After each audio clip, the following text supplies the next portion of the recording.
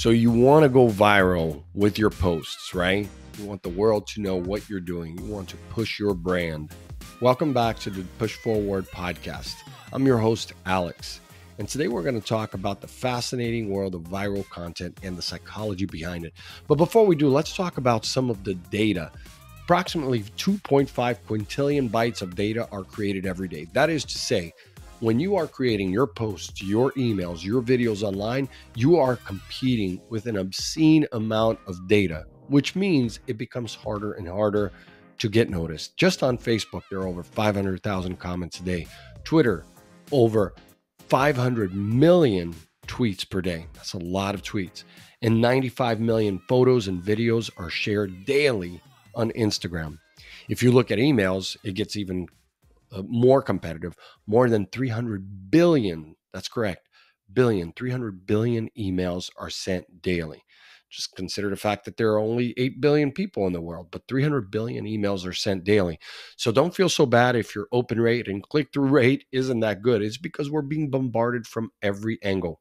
Now, YouTube, it's estimated that over 500 hours of video content are created every minute. And I know that actual piece of data is wrong because I was sharing that, 7-8 years ago. So it's got to be like 1,000 hours of video content are created and shared every minute, and certainly per day, even more.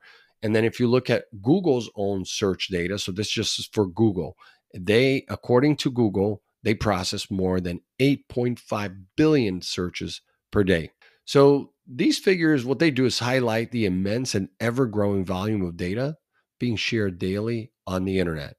And so what does that mean for you? Well, what it means is that while you can study the science of making content viral, it is not an exact strategy or tactic, right? Sometimes you just get lucky. Take the case of the Solo Stove brand that last year in November, Snoop Dogg did a video that went viral where he talked about quitting smoking. Well, and I heard this from friends that reached out to me, and they were fascinated by this post because Snoop Dogg said he quit smoking. And really what it was at the end of the video was him promoting a Solo Stove, which is a smokeless fire pit. On average, they cost about $500. But in that case, even when you have a super celebrity with a large following and they had tens of millions of engagements with the post, even though it went viral, it didn't hit its mark. Why? Because the goal, the objective of the campaign from Solo Stove was to sell more Solo Stoves, sell more units, but they fell short, and they fell short by a lot. So, the CEO actually ended up getting fired because the campaign did so poorly. So even in cases where you have a celebrity that can do this and get you to get all the eyeballs on your product or service, it doesn't mean that it's going to actually sell the product. So you got to keep that in mind. And as you scroll through social media, you might stumble upon a video that evokes that unexpected burst of laughter, or maybe it's a nonprofit who is kind of pulling at the heartstrings, but hit that share button. You maybe add an emoji. Perhaps you make a comment, right? But what exactly makes content go viral? Let's unravel the psychological underpinnings here. At the heart of virality lies the power of emotions. Okay. And then content that elicits strong emotional responses, whether it's amusement, surprise, outrage, or inspiration, has a higher likelihood of being shared. Why? Because emotions drive action. They compel us to react, whether it's by hitting the share button or tagging a friend in the comments. Take the viral sensation of Baby Yoda memes, for instance. The adorable and relatable character from The Mandalorian, that from that series, they instantly capture the hearts of millions by sparking that frenzy when people share the meme around the internet, right? So there's something there that, well, also people are emotionally connected to that piece of content. But it's not just about emotions, in my opinion. I think social currency also plays a crucial role in the virality equation. And people that share content that enhances their image or status among their peers, they they do this understanding what their audience, what the if it's a podcast, it's listeners. If it's on YouTube, the viewer. If it's a blog, it's the reader, right? They know what is thought provoking. They know what is jaw dropping. But what you'll notice and realize, even with influencers that have I'm talking the mega with hundreds of millions of followers, that not every post actually goes viral, right? They could still have that captive audience, but sometimes as low as 10%. I've seen with many of these, like the top influencers, like a Cristiano Ronaldo or one of those, they could put out a post that gets 10x what the one before did. Because, even if you have the audience, it's not always going to be a big hit. And ultimately, on the other end, when you're thinking about creating a post that you want to go viral, you want to know, did it make them feel knowledgeable? So think about like a lot of stuff that we see on a lot of content that we see on TikTok or YouTube where people are teaching someone something, right? So do they feel knowledgeable? Also, is it culturally savvy? So it needs to reflect positively in themselves, right? So that's the currency that will strengthen the connection with others. Now, let's explore some noteworthy case studies that illustrate these psychological principles in action. If you go back to early 2010s, I believe it was 2011 or 12, the ALS Ice Bucket Challenge. It swept across social media like wildfire. I remember I was in New York City at the time that the Ice Bucket Challenge was happening, and there were people in the park and all over doing it, right? Celebrities were doing it, your neighbors, your coworkers, they were dumping ice cold water to raise awareness and funds. Okay. Now, it was great for ALS, for research, for awareness. But what made this campaign so successful? Well, it tapped into the power of empathy and solidarity, compelling participants to join the movement and share experiences with others. Now, here's the deal. Here we are, more than 12 years later, no other nonprofit organization or NGO, and just, you know, take the numbers. There are over 1.5 million nonprofits in the US doing a lot of great, important things for animals, for elderly, for children, lots of different causes. No organization has been able to replicate the success that the Ice Bucket Challenge had. So what I say is this: lots of nonprofits with great CMOs and great agencies and creatives have built campaigns to have that same virality, and none have done, right? So it gets you to think about the fact that even when you try to use the same tactics from, a previous campaign's playbook, it may not work because it's a moment in time in the internet where people are willing to, jump on the bandwagon. Now, another standout for me is the example with the Dove Real Beauty campaign. It challenges narrow beauty standards and it celebrates diversity. So Dove struck a chord with its audiences worldwide. I remember when my wife actually turned me on to this campaign, I just was blown away with what they were doing. And the campaign's poignant messages and powerful visuals not only resonated with viewers, but also empowered them to redefine beauty on their own terms. And as a result, the content was widely shared, sparking beautiful, meaningful conversations and driving real positive social change. Now, I believe for Dove, the brand, what it did was it made people, shoppers, right, consumers, when they're at the store or online shopping for similar products, give them a second thought. And it did for me, certainly. When I am going up and down the store and I see a Dove product, I'm more likely to purchase because that social cause is something that I think is really important, and I feel that the company is doing something bigger than what they are. So it's authentic, right? Now, how can you leverage these insights to create shareable content on your own? It's hard, right? But you got to start with understanding your audience and then what moves them emotionally. Take time to listen, to observe, and engage your community to uncover their passions, pain points, and preferences. When you have this knowledge, you put it all together, and it takes time. I get it. You may be using a poll, maybe a giveaway, a survey monkey through via email, right? But once you have all that information, you're going to be able to tailor your content to evoke the desired emotional responses. And whether it's through storytelling, humor, or authenticity, you are likely to get better results. Take the example of the Stanley Cup craze that started last year. You know, the Stanley Cups, I mean, Stanley as a company, they've been around since 1909, so over 100 years. At the height of their company, their revenue was about $75 million. Think about it. So for over 100 years, a company gets to a point where they're doing 75 million in revenue, but all that time there were great marketing minds working on the brand, doing campaigns that were somewhat effective, selling at retail, wholesale, online, and direct to consumer. But no one in the company ever stopped to think that, hey, maybe there's a bigger target audience that we're missing out on, because they were really targeting workers, blue collar workers, right? Who need a durable cup, a durable thermos.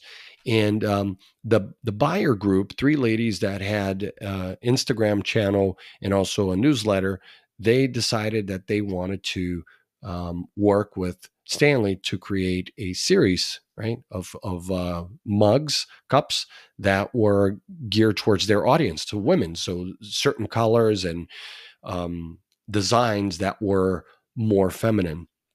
And so they bought about a lot with 5,000 cups that were specific, and they started to give it to some of their followers. And before you knew it, it just spread like wildfire. And the virality there was for multiple reasons. Well, one was the power of storytelling. So if you look at the Instagram post and some of the articles that they get picked up on as well, so there was a lot of good PR used in this campaign, and they already had a brand that was respected with the sort of the buyer guide, right? It just, everything lined up at the right time, right? And so the cups were selling from $40 to, sometimes you could find it on eBay, special collections, for hundreds of dollars. They were being sold out at Target, everywhere. And the company, in the period of like 4 years, went from 75 million in revenue to 750 million in revenue. And that's reported by the company. So that's a 10x growth in a period of 4 years, whereas for the last 100 years, it took them, they never were able to penetrate this other market of women. So again, in this case, it wasn't a celebrity group that made the cups go viral. It was user generated content. If you look at TikTok, if you look at Instagram and analyze the Stanley Cup craze and all the hashtags that went along with it, this was very much a grassroots effort. And everybody that was buying it was so happy with the cup that they wanted to be a part of this, you know? And so it worked very well. And sometimes you don't need a celebrity, because in the case of Snoop Dogg with Solo Stove, it didn't work. The objective was to sell more units of Solo Stove, and they didn't happen. Whereas in the case of Stanley Cup, not only did they, grow the revenue of the brand 10x, they became a household name with an entirely new audience. So now the company is able to upsell and do so much more by partnering with a group of influencers, creators that were already that already had buy-in from their audience, right? And I think that's very important. Whatever it is that you're selling, if you are selling e-commerce or you're selling B2B services, it's not enough to just create content yourself and pay other influencers to push it. It's just important that you choose the influencers and creators that actually align well with your brand. And then of course, not be afraid to choose an influencer or creator that has an audience that doesn't currently fit into your avatars, into the personas, right? Because I think Stanley Cup illustrates that we as marketers, we as business owners sometimes can stand in our way and say, hey, marketing person, do not target this group or this channel because I don't think my buyer is there. And this really underscores the need for us as marketers, as influencers, as business owners, entrepreneurs. It underscores the absolute importance of testing. Always be testing. You have to test. You don't know what you don't know. And it could be a channel like Reddit or Snap or Quora, any channel, Rumble, that maybe not the obvious social media platforms like Pinterest. It seems everyone is always after, of course, Facebook, Instagram, TikTok, and YouTube, and then come everybody else. But sometimes there may be an audience in a specific channel that is secondary to your product, right? And if you don't give it a chance and test with a new audience, you may never find out. So that's my takeaway from this. In terms of what makes it viral, we've analyzed with some research studies from Rival IQ to Hootsuite to Buffer. We've used Influencer Marketing Hub, lots of like amazing studies, and looked at what are the elements and variables that all of these viral campaigns have in common. If you set aside the celebrities, like absolutely take out the mega influencers out of the equation, um, there isn't specifically one thing that makes viral campaigns viral, right?